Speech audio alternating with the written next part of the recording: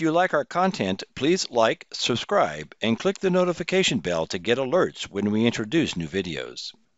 So we've discussed several different aspects of planning and design for Wi-Fi within your environment. We talked about considering the physical space, considering the objects in the space and what they're made of. We also talked about powering the devices as well as establishing network connectivity to them.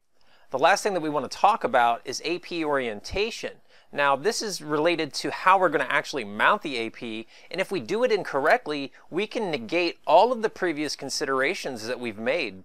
If you have an AP with incorrect orientation in your environment, you may be thinking that it's providing coverage to an area that it isn't. What we're displaying on the left-hand side of the screen are AP antenna patterns for both our indoor and outdoor APs. My goal here is not to make you an expert in reading antenna charts. However, do know that most AP providers provide this information for their AP radios. First, we're going to focus on the orange circles provided in the azimuth view. And to help us visualize this, let's go ahead and bring in an image of the AP over top of that view.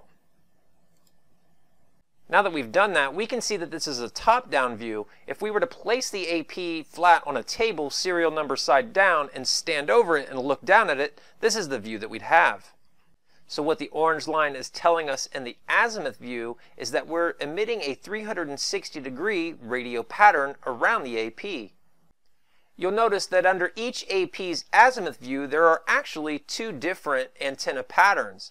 These are representing the 2.4 and 5 gigahertz radios. And really, in this case, they're not much different. So for this discussion, we're not going to focus on the differentiation between the two.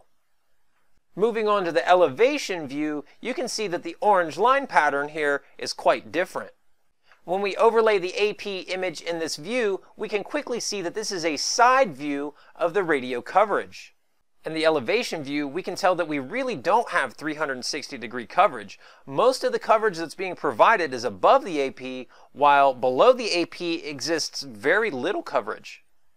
We can see that there is a little bit of an orange line poking out beneath the AP here, but this is what we're considering incidental coverage. This isn't a problem, the APs were designed this way, but it's why we say that the orientation matters. In the case of the R320, it can be wall-mounted, ceiling-mounted, or placed on a tabletop surface. But you have to understand where the coverage is going to go. I have an R320 right here. If I were going to set this on a table, I would have coverage up here, but not so much below where the AP is sitting. If I were to mount this on a wall, I would have coverage on this side of the AP, but not so much on this side of the AP. If I were going to mount it on the ceiling, I would have coverage emanating down, but not so much the other way. We did talk about how the APs have incidental coverage that come from behind them, but that shouldn't be relied on as primary coverage. And as you can tell by the antenna patterns, the same is kind of true with the outdoor APs as well. There are some additional mounting options for the outdoor AP, like pole mounting using a pole mount kit. So just like the wall, you can imagine, depending on how you mount the AP to the pole, on one side of the pole you would have coverage, whereas you would have incidental coverage on the other side.